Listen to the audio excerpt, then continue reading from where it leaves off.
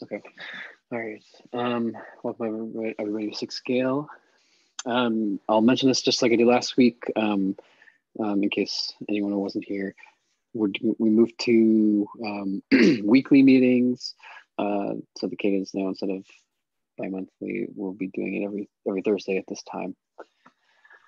Okay. So just kick things off with the agenda. Marcelo, this is your PR. Do you want to give an update on how things are going with that? Yeah, so we have I would say, large discussion about that. I simplified the PR mostly, but of course it's not super simple. And as Roma mentioned, but the PR, it's now I removed all the part that's collecting metrics from Prometheus and reporting and verifying that. And also the PR, I had some configurations coming from, for example, the task could be instead of being hard coded was in a YAML. I removed that also. It's kind of the task would be hard coded now just to have less things.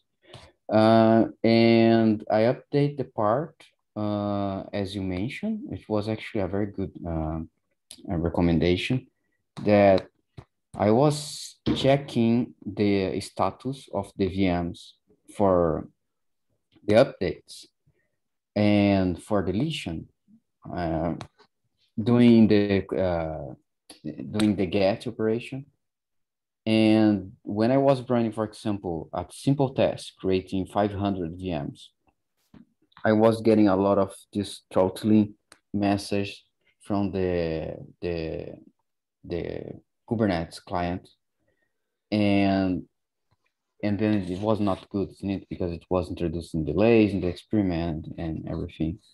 And I changed it to the other way to watch actually. So it's now watching the VMs for both the change for the change and for deletion. Um, For the chains, I'm just getting the timestamps from the VM phase and get the running time of the VM. For deletion, it's a little bit needs a more, still needs some information from that, which means just delete the no an object in Kubernetes doesn't mean that it's gone, isn't it? So we need to check if it's disappears, the VM disappears in the cluster. So that's why I have there are two calls, a separate one for to check when it's deleted. Um, that's pretty much. So regarding the latency that I'm testing, so Roman also mentioned he was expecting the beginning test that was just creating and not testing the performance, the latencies for now. Well, I already have it implemented, I would say, and I think it's good to have the test. Um, you know, if we make sure that if some PR or something happens, it will fail, the verification. By the way, how I'm measuring the latency. Okay, so what I'm doing is I run the test. Actually, I run 15 times. It would be better to run more, but I run 15 times. And I take the times, the highest times that the VM get created. And I define like 1.5, higher latency than this one, just to make sure that we are not, we are defining some, some range and like 50%, higher than the latency it's defined now, and, to be okay in the system. I don't want, I didn't define like very tight, what the latency that I'm collecting from the system. just to avoid to introduce a test that maybe start to fail, many times, and just to have a comfort zone now for now. Then we can recheck that later.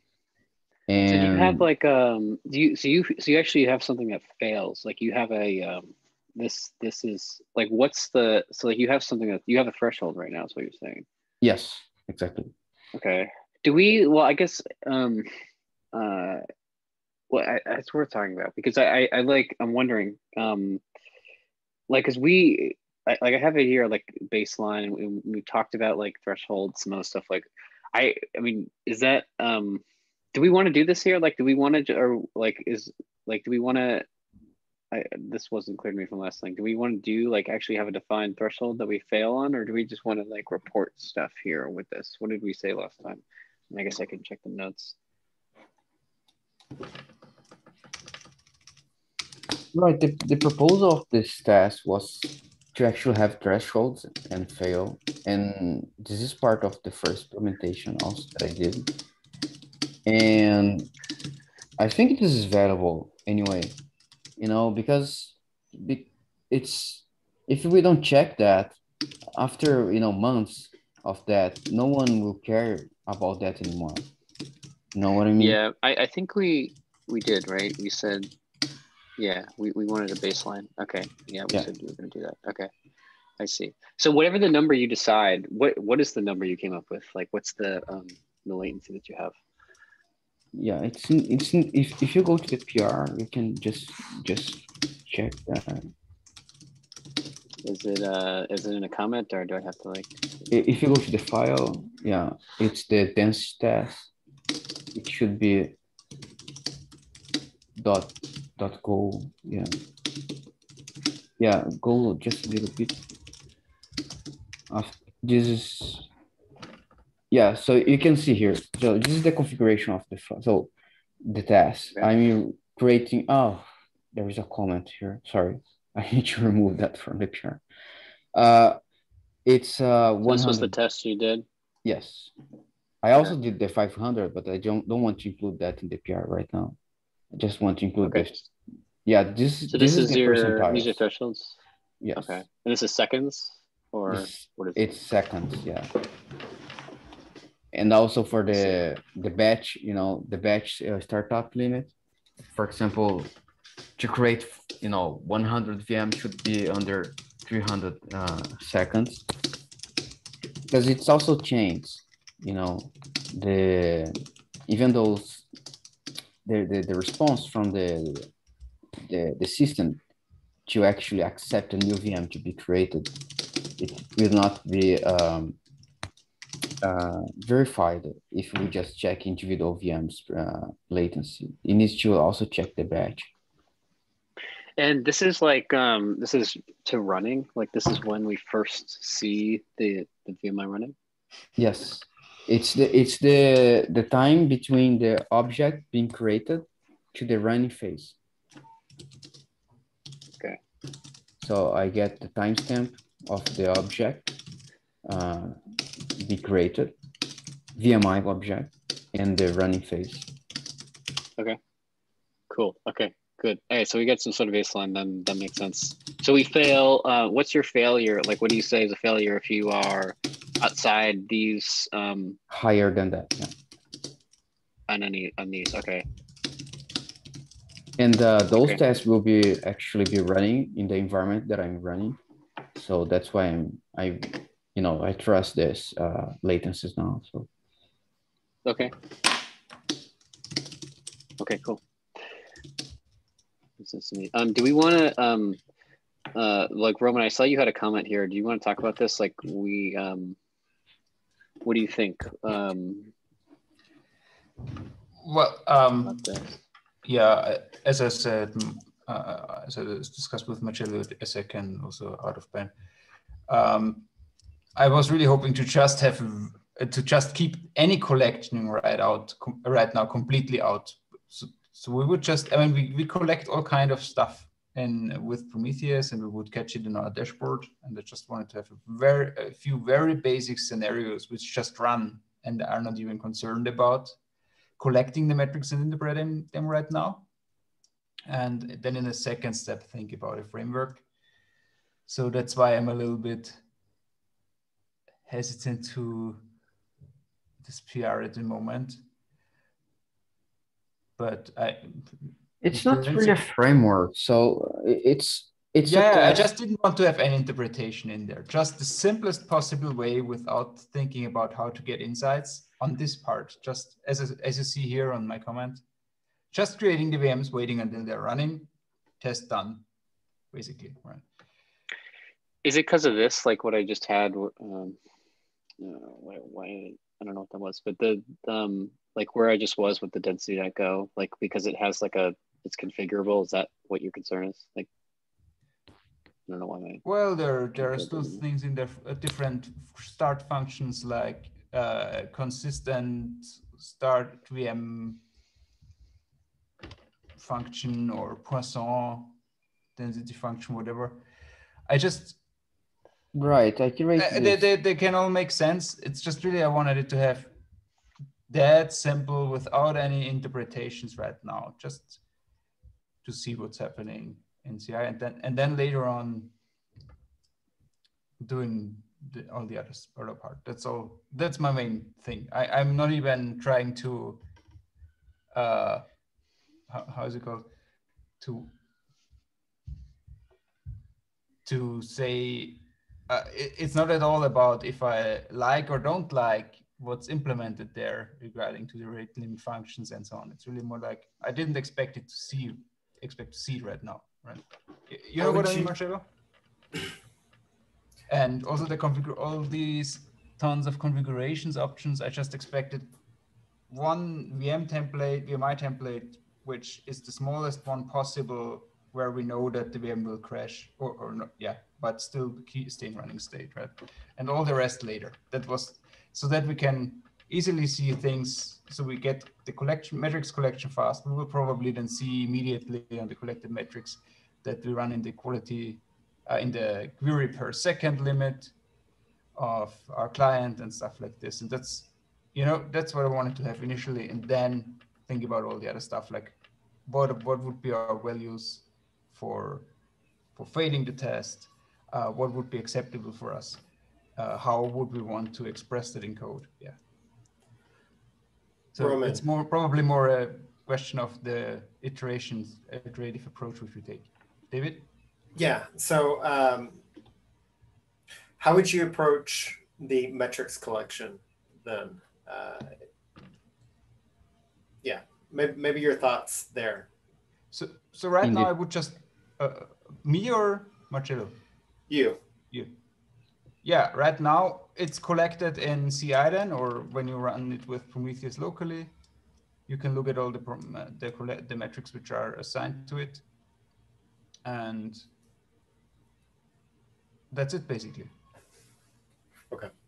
So what you're saying is we would have a density test that's just going to execute creation of a bunch of VMIs, make sure they go to a running state, and then I guess delete them. And then externally, we'll have monitoring, some sort of report given to us by Prometheus or whatever that would give us an indication of how this did. Yeah, for the beginning. And then right. We can also take what you have here, keep what you have here for the reporting. Why not? It's just like it's, especially for the beginning, not without looking at Prometheus anyway, not very helpful. Right. It's I understand that. I just think that this baseline idea view that you want to have, doesn't really need to be actually in the CI/CD, because, for example, I already have access to the nodes that we are going to run. And actually, I'm doing today. I just mentioned to you about the metrics again that I forgot that they don't complete the Prometheus. But anyway, so that I'm going to report, those informations. So I want to do actually a large test. Like I was planning to do that today, but I didn't finish. Like 100, 500, something that they actually NVIDIA guys did, and expose a Grafana dashboard I'm creating a Grafana dashboard with the metrics that we've been discussing here in the SIG, in our meetings. And then we can see that even though it's not integrated to CI/CD yet, we can already see that. But with the test, we can make sure that then that for the idea that we were seeing about this continual evaluation of the control plane, we do just the first step of we make sure that things will fail if someone introduces something that is very nasty, and increase decrease the performance too high. Yeah, like, so I guess I'm not talking about just having the test and starting collecting the metrics, and then for months this will be. I was just expecting a set of PRs very fast. Where I'm not. I think that of course makes sense in general. That's another thing. Mm-hmm. I'm still not convinced that I'm sorry. Go ahead, Ryan. I don't want to. You were just trying to talk. No, we might be all saying the same thing. Like I have this as like stage one because we talked about it. We've been talking about it for a few weeks now, where we have this initial CI job, and having something like that actually fails, like having it measure something and have it fail.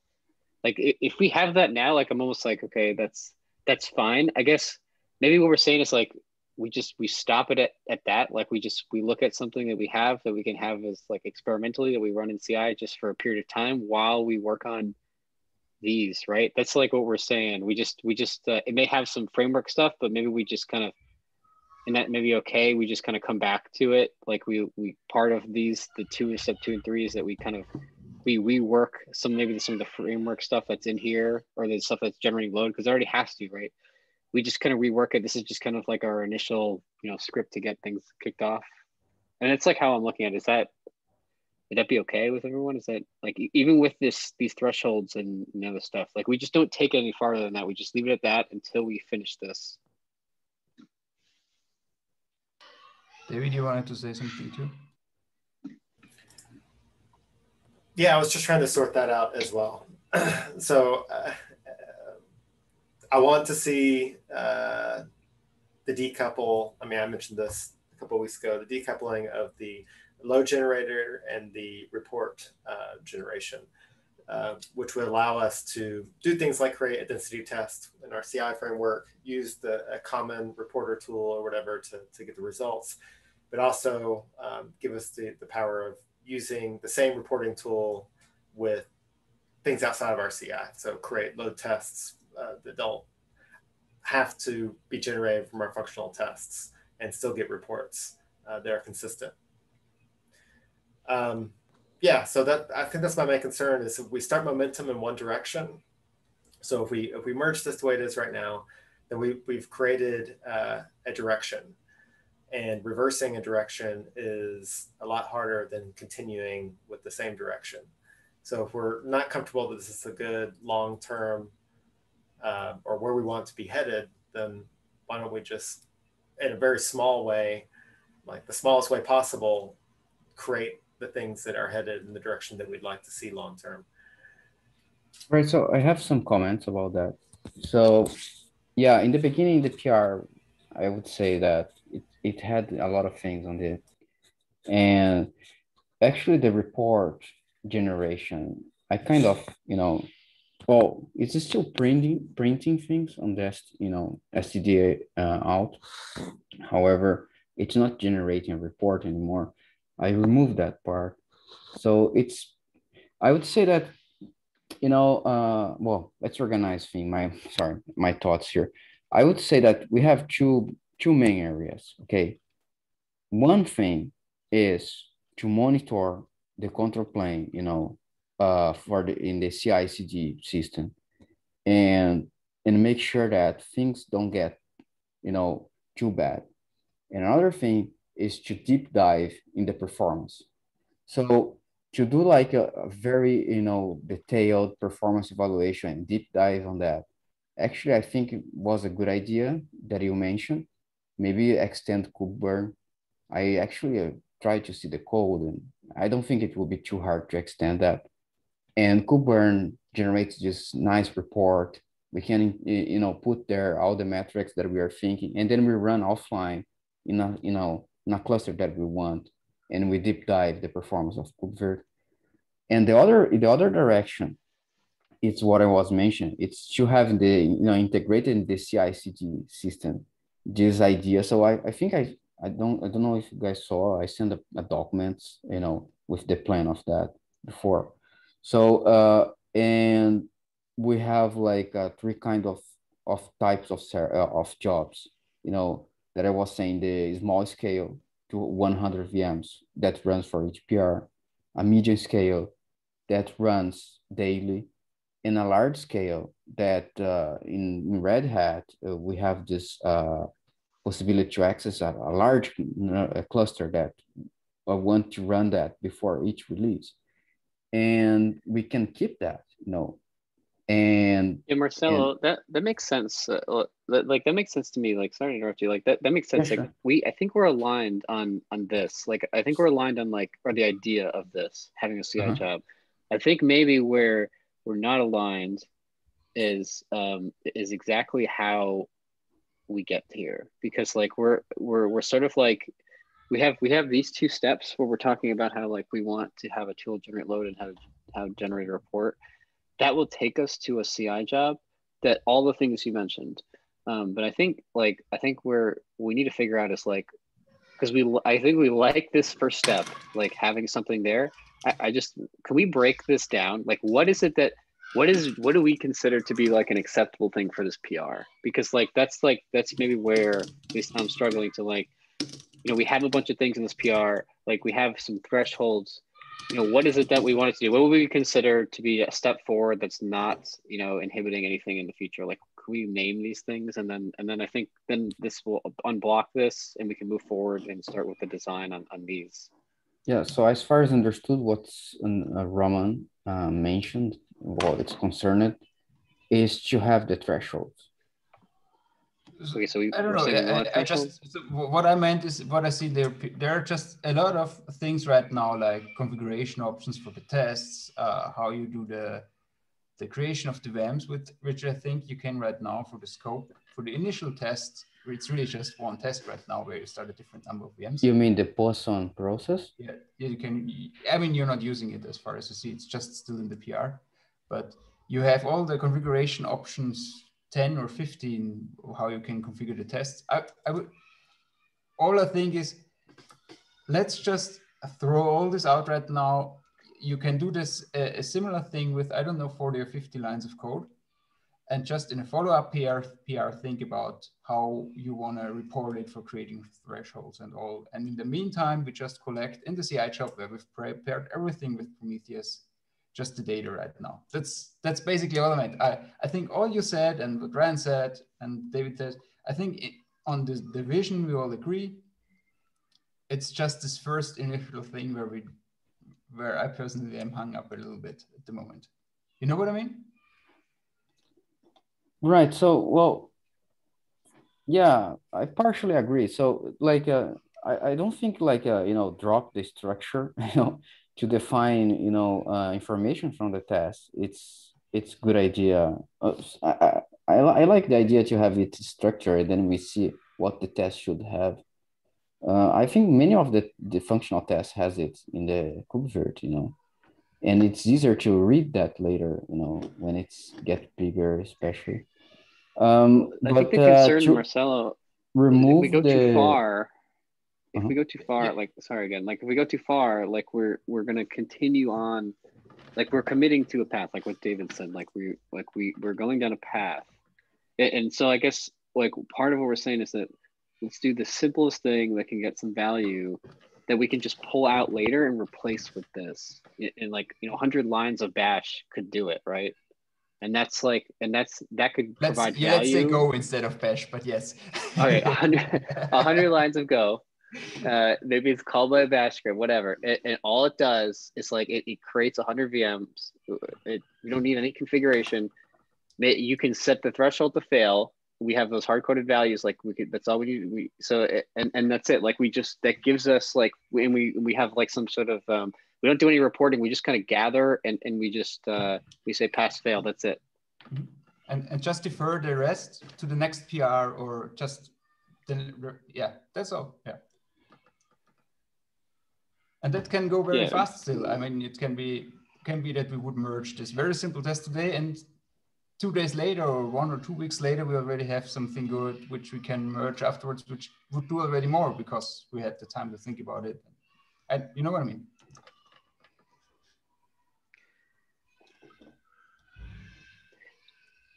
Does that make sense, Marcel? Like we just want to simplify it as much as possible, so we're not compromising any, like, because when we direction. Because when we think about the struct which you have to configure, I think that you have to already some configuration variables where I'm not sure if thinking about making these configurable, if this is valuable at all for the tests or not, because you're potentially testing scenarios where I'm not necessarily agreeing if it makes sense to even test them, and by just moving that all out and just reducing it to what we want to test right now, we can bypass all these discussions for now and already start producing value, right? Right. Yeah. So like for the configurations, so if maybe you can point, for example, the arrival rate, that things that you think that is maybe it's too fancy now for the test. If you can point that, I can, yeah, definitely remove those parts from the test. And then we can move forward from that. Yeah.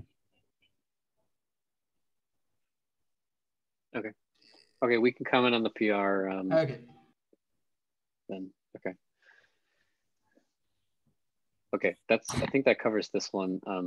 Then, so we can that should get this kicked off, and then we need to do some design here on these. I'm thinking we've already heard some ideas about this, but we can have sort of design. I don't know if we're gonna have time to talk about it today, and but if anyone wants to take on like writing about any of these things, like how that'll look, requirements, goals, or anything like that, and you want to throw it in issue, Google Doc, anything, whatever, or if you want to just add a bunch of bullet points here, that's fine. We can look at taking this on next week. Like we can maybe look at taking the first one on and trying to build a bunch of different ideas around it. But if anyone wants to take it on, feel free.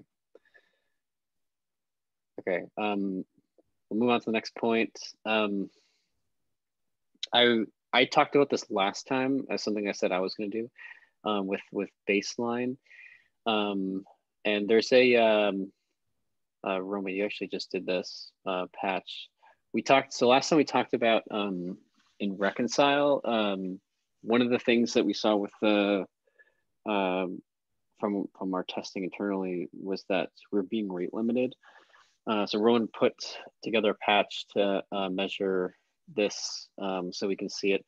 I haven't got a chance to use it. I have to pull it and use it, and I'll come back with some baselines for you. I can do it in the middle of the week, middle of next week on Keyword Dev or something to give you some ideas. But it kind of got me thinking, like, baseline, how we will define baselines for things. It wasn't really clear to me because, one thing I was thinking of, like, what are the rules here? Like I could say, like, my cluster is this big, has this many VMs, how am I doing this? How am I going to find these baselines? We have these tools that we are thinking of generating load. It sounds like to me, like eventually what we'll do is we take these tools and we use them to generate our baseline for different things, and we sort of categorize them like based on load and stuff like that. That's what I'm thinking. So if we do, so any sort of baseline that we generate that's sort of, ahead of time, we can kind of use this like just a temporary placeholder. So what I'm thinking would do is, like, I'll create maybe a table in here or somewhere, maybe in an issue, we can kind of track any sort of baseline, at least until we have this to normalize all our expectations, and maybe in a format like this, kind of with the threshold and stuff, or something like that. Does that make sense to people? Like, what do you think? Or like, does anyone have any suggestions on that?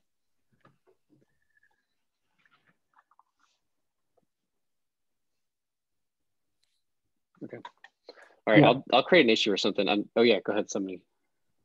Yeah. So regarding the baseline, so this is one of the idea to have also just just jobs in the KubeVirt CI, and to have the baseline can be very can explode and have a lot of configurations.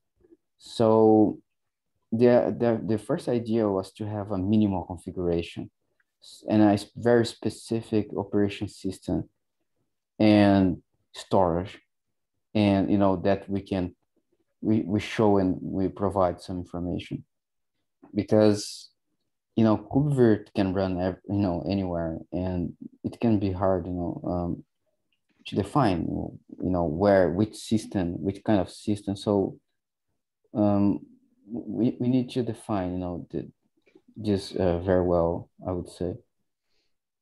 I'm trying to do that, so when we have like a summary for I was gonna say Marcel. Like I'm almost wondering if we could put this in plain text somewhere, that we just kind of have like the CI just kind of just absorb, maybe, or something like that, because whatever this is could be usable by, or should be usable by CI, and then we can just that'll be our source of truth. That's I'm kind of leading toward that right now. Yeah. Okay. So at least I can find a place for that somewhere in the repo where we'll just track the stuff in plain text, and we'll have our jobs will eventually consume it. And yeah, you can put your stuff in there when I find it. I'll let you know. Okay. Next, reducing update patch collisions. Let's take a look at this. Oh yeah, that was mine. This is more of, I'm just pointing out something that I saw that probably impacts our startup times and other stuff. I don't have evidence that this reduces startup times yet. I don't see how it couldn't. I just don't know how measurable it is. So when our VMIs are starting up, we hit lots of these 409s, at least 2 to 4 before a VMI gets to running. And a 409 is when we try to post an update to a VMI, but it gets rejected because our VMI that we have in our informer is different from reality. So our informer hasn't caught up to what is actually persisted at CD. So this causes things to get rate limited, and it causes us to generate load on the API server that doesn't need to occur. Turns out the reason this was happening was because we have lots of other informers that aren't our VMI informer. They are queuing keys onto our VMI reconcile loop. So for example, a pod informer, if we create a pod and then update our VMI, we'll probably get notified that the pod was created before the VMI was updated. So then we queue because the pod was created, and then we try to patch our VMI that was out of date because we didn't get that update.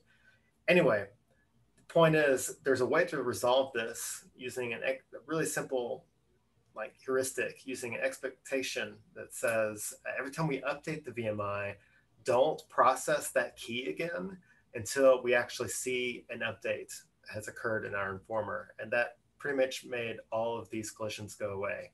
So it reduces our the number of reconcile loops it takes to actually start a VMI, and the number of API calls that we make to start a VMI, which hopefully at scale can make some pretty big gains for us. But I don't, again, have evidence for that yet.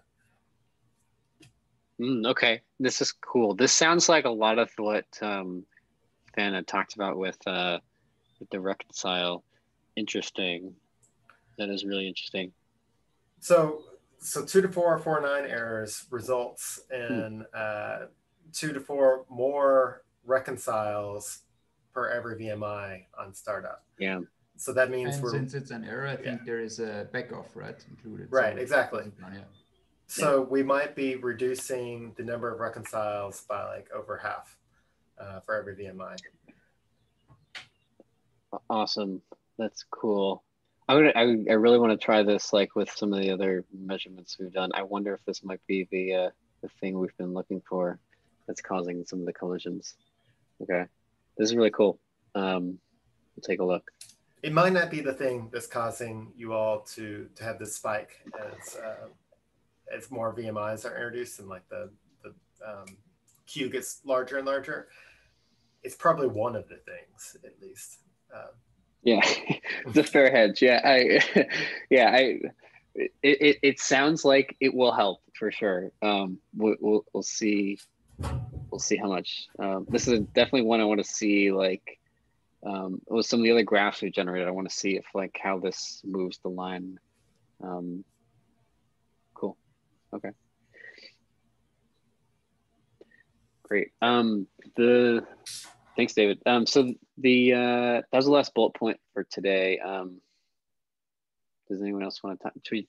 Anyone else want to bring up anything else?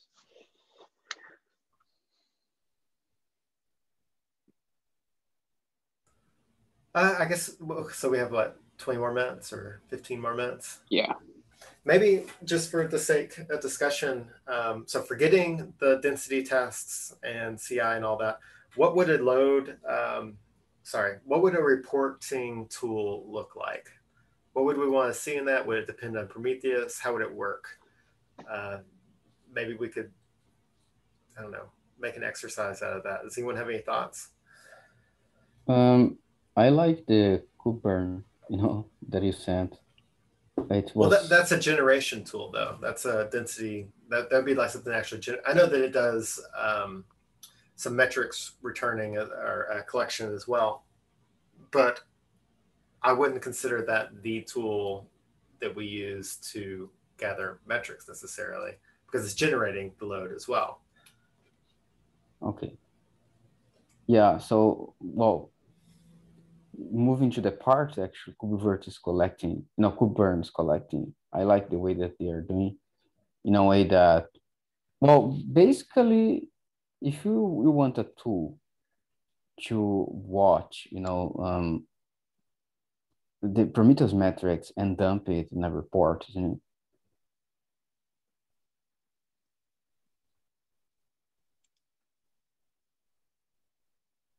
just to be easier to parse and see that comparison errors, isn't it? Is that the idea? I guess, yeah. Yeah. So something like, so we could something we could consume in like CI. Like I could go through, my PR and CI and say, okay, here's my report or my failure or whatever. Like, I can see like my thresholds were a little bit off.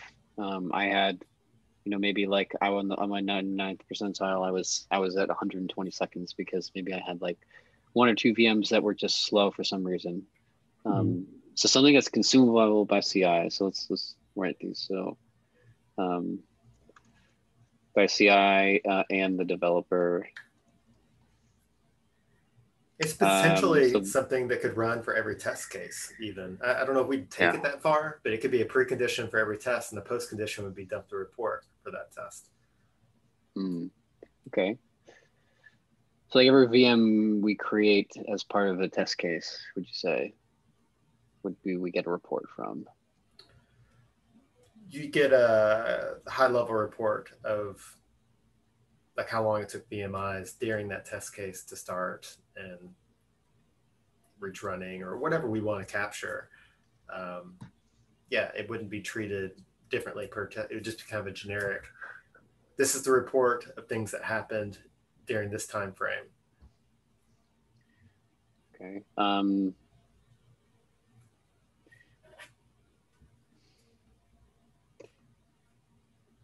I like the idea of having some thresholds, like you talked about earlier.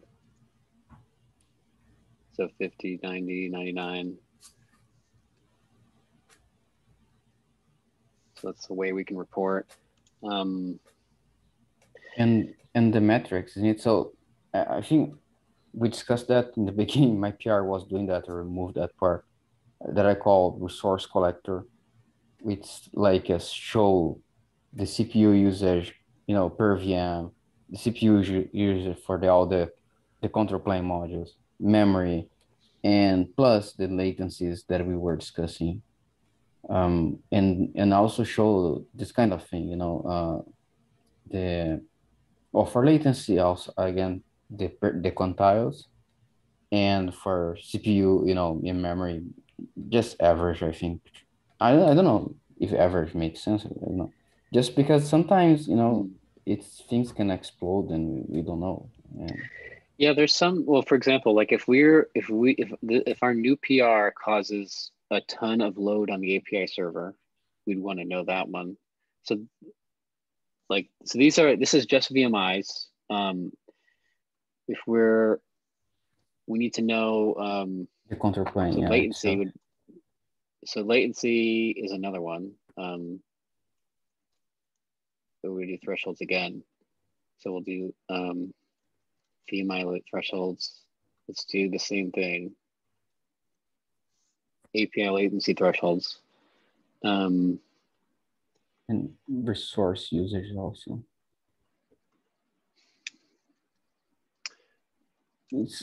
Sometimes not normally it's related, but sometimes the CPU usage can increase, but the latency can still be fine, but it can become a problem later.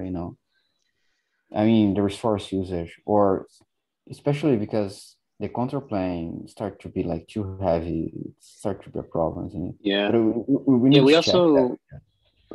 Yeah, we also want to think too, like, so what other personas? So like we have consumable by CI and developer. Let's talk about like tests, where you'd want to get reports, like what kind of tests, like one is going to be, so like when we're doing massive scale, we want to get reports. We also want to get it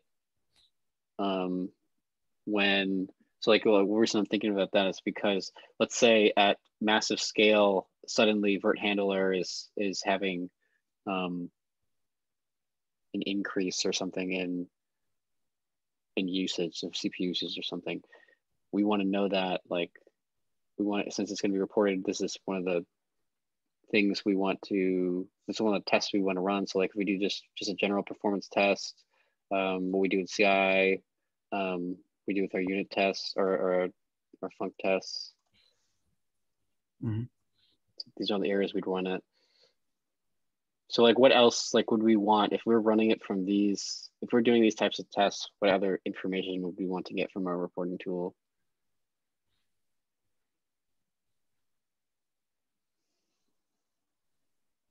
Well, maybe the report tool should like show the system configuration, because if someone, for example, if we have different companies using this tool, and as you mentioned, like creating maybe different baselines, it would be nice also to show some report about the system, how many, the Kubernetes configuration information, cluster info, dumping some more information about the system where it was running. Well, will we get, I mean, I was thinking maybe that the person running it could provide that, but like, would we even get, like, would we be able, like, outside of the test, and would we even get that, like how, like that sounds like it would be like we would need to sort of scan the system with the tool in order to get that. Right. Yeah, I think it doesn't make sense. Yeah.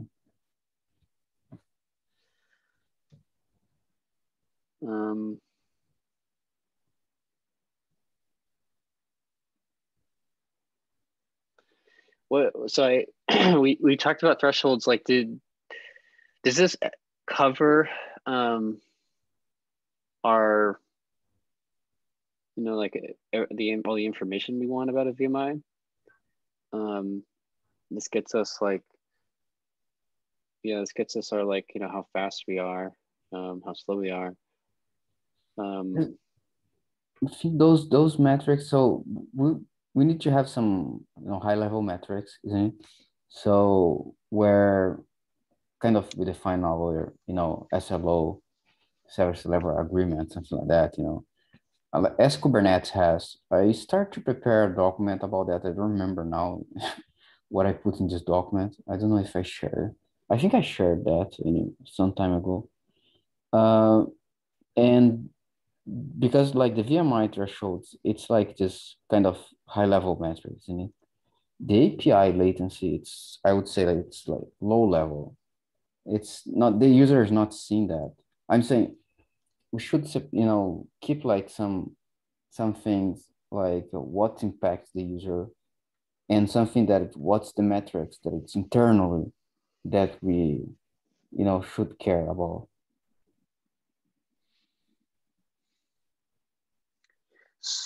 Okay. Another question, like how should this be run? Like, do we run the reporting tool after we execute a test? Do we run it before? Do we run it during?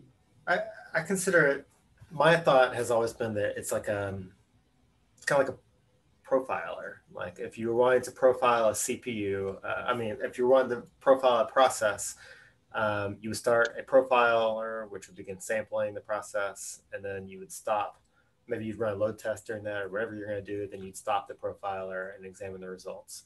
So for our reporting tool, I would imagine starting the profiler or our report gathering tool, running the test, then stopping the profiler and examining the results. It would only capture what occurred during that time period that it was actually running. What about, what if you were to run the report tool afterwards and just gave it a time frame and it just scraped the metrics? Like, does it, or can we not get the information? Maybe. That would only work if we're solely using Prometheus. Yeah. Yeah. So if there's anything we want to do that's different, introspection of the system, then it wouldn't work. Right now, it's everything Prometheus, so, but we can see it. That's a good question in terms of like the identity of the tool. If it's something that is for metrics, I would say that the work queue metrics also might be interesting. So let's say we run it at the start. How is it? So we have, this gives us options, I guess, is the point. Like this gives us options to either scrape from Prometheus or presumably do some sort of watching and gathering the same data. Yeah, I'm not sure if it matters too much where the metrics are coming from. I mean, as we have just different sources and they can also be combined probably in the report. Right? I would say that if we can run later, it's better because it doesn't introduce load in the system. It can interfere in all the tasks. But of course, if we think that there is something that it cannot be collected by Prometheus later, then we can change the approach, of course. But right now, it's everything from Prometheus. Yeah.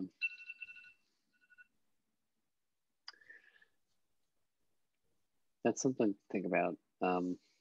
Yeah, because that kind of defines the identity of the reporting tool. It kind of when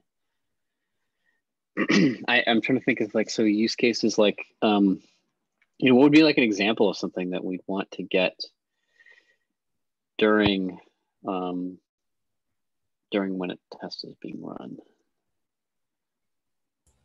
Like, I guess, would there be, like, let's assume all of this is already in Prometheus. Maybe, I mean, this is kind of what our plan is, right? We're going to put these in Prometheus. We already have some of these in there. If they're all there, I guess the idea is like we are giving ourselves the opportunity to add things that could be yeah, this is a good point. It might not be necessary.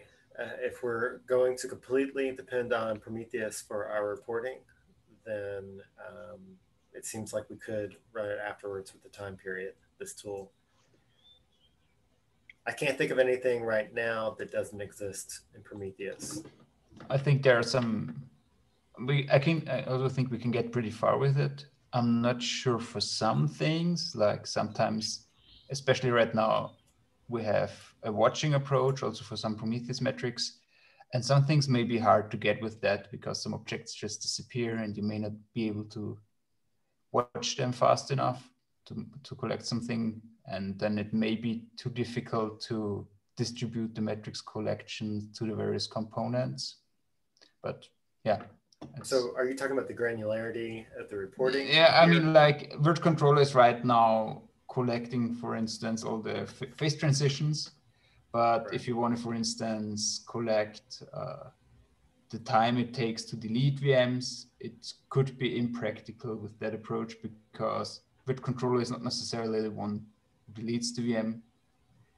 And we may not get the timestamp exactly which we want because Virt Controller may not be able to observe it. Oh, it does. Oh, wait, you're right. Yeah. Well, It doesn't see it disappears, isn't it? So actually, I put the watcher in the PR for that. Yeah, that's true. Yeah. So there are some corner cases. We could rearrange stuff, I think, in KubeVirt to also catch it, but it may not be practical for all cases. That's what I mostly mean. Yeah. Mm-hmm. Yeah. Yeah, I think the deletion is a good example. Yeah.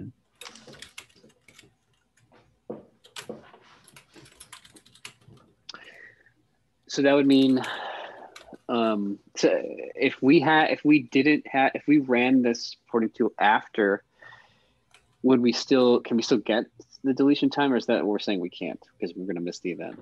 We'll still get it. Actually, we're going to get it with the Prometheus metric. We still get deletion because it's a histogram, and we are updating it based on an informer locally. So the informer is still going to see that the deletion occurred, but that phase transition to a final state occurred, and it will get stored in that histogram, which will eventually it'll eventually get reported to Prometheus. Yeah, okay. I'm not sure if we get the actual disappearance. That we may not get this one. It's just when it's marked to delete. Yeah. Well, actually, there is the delete handler when it really disappears, and we process it, right, David? Mm-hmm. We have a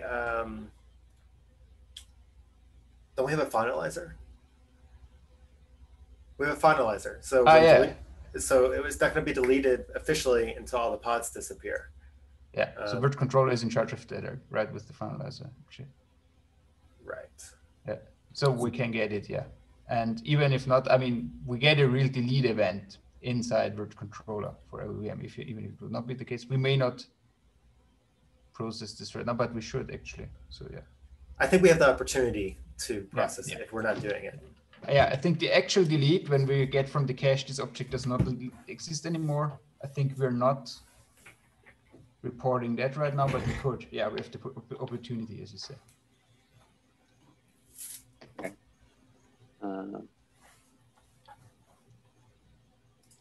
Yeah, and then I know right now not of a case where it would be the case, but it can be, I think. It's not impossible. So what do you say to answer this question?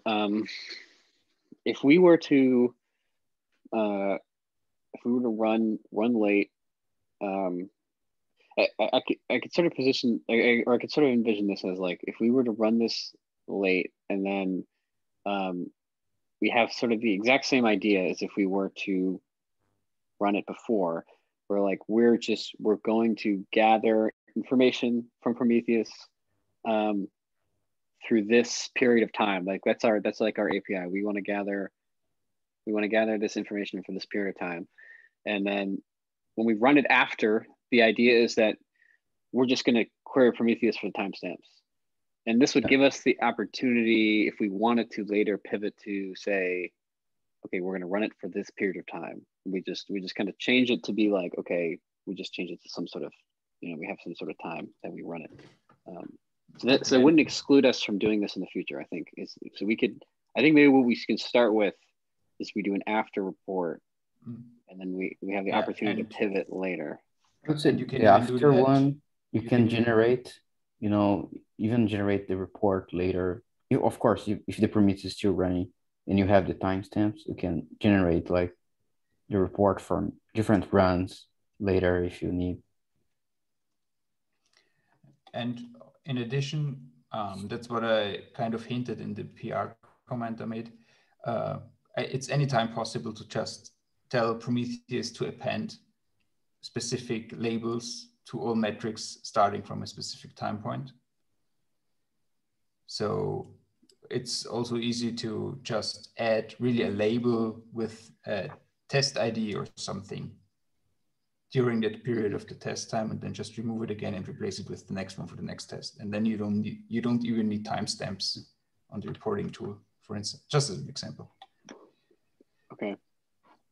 I think that gives us a path forward. I think that's like, we can start with that. I think this is easier too. Like we start after, we just assume Prometheus, we'll make that assumption.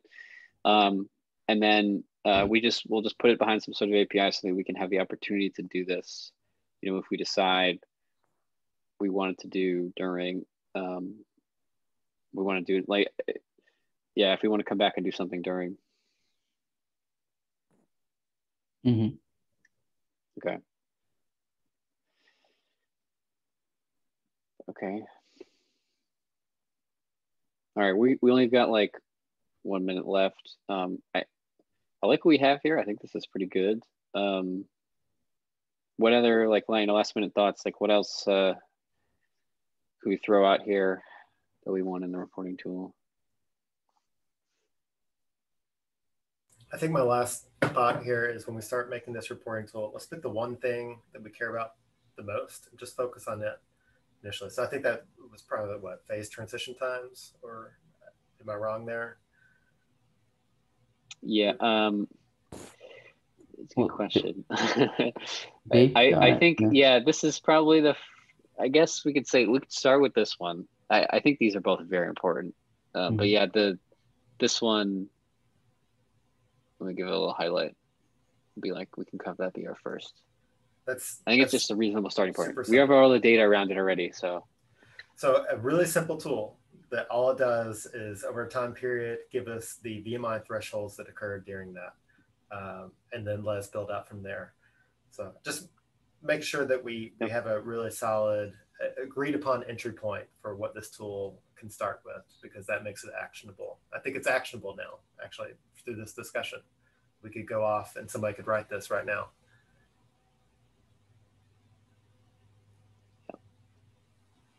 Okay. So we'll leave it right like that then. Okay. All right, we're at time. So thank you, everybody. This was pretty good. We got a lot done with this. All right. Have a good day, everybody. Thank you very much, and we'll see you online. All right, bye. Bye-bye. Thank you. Bye.